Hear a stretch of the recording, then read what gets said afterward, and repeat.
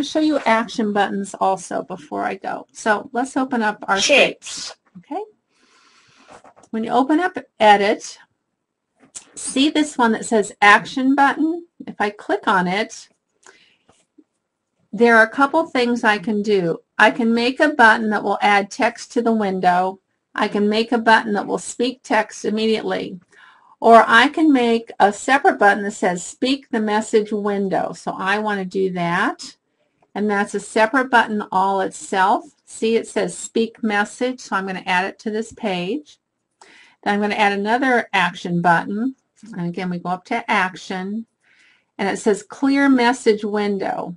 And I think that might be easier for my student than actually double tapping on the message window. So let's see how those work. So circle, square, triangle. Now when I hit Speak Message, circle, square, triangle, it speaks the message. When I hit Clear Message, it goes away. Okay. The other thing you have in your Add Actions is if you look on the second line, Text to Speech, and there's a little cross. Click to open it up. Now these are sound effects that you can put on a button, what your students might like. There's a good whistle. We'll add that one.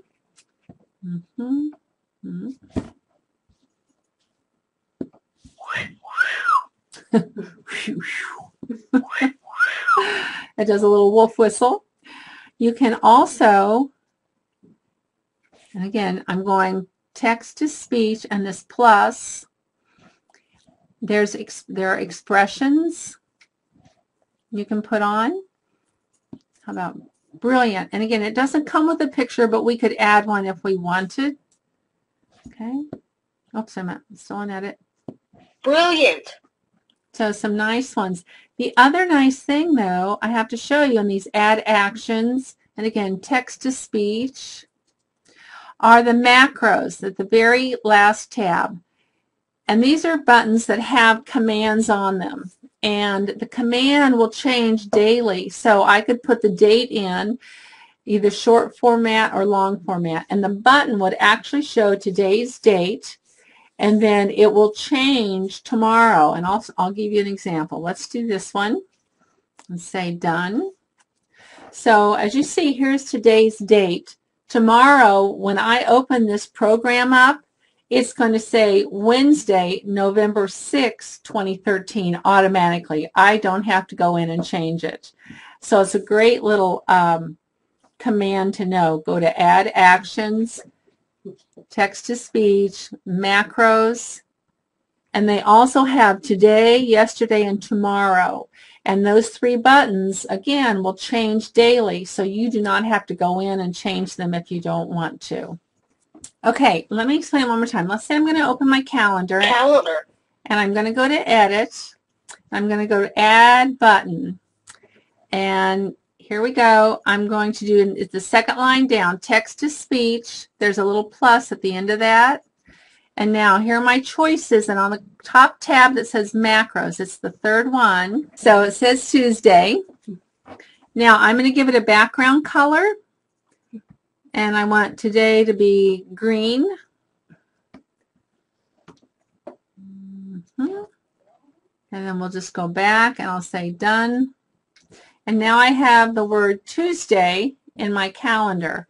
Let's go add yesterday, add action, text to speech, hit the little plus sign, go up to macros.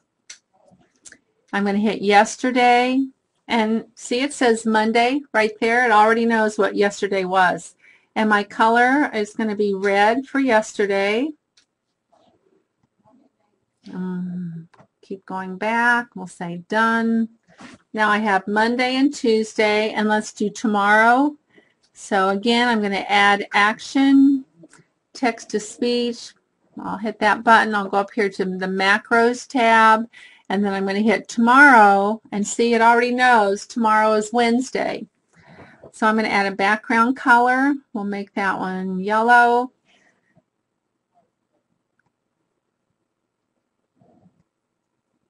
And there are my 3 days in my calendar. Now, Wednesday, Monday, Tuesday, Okay?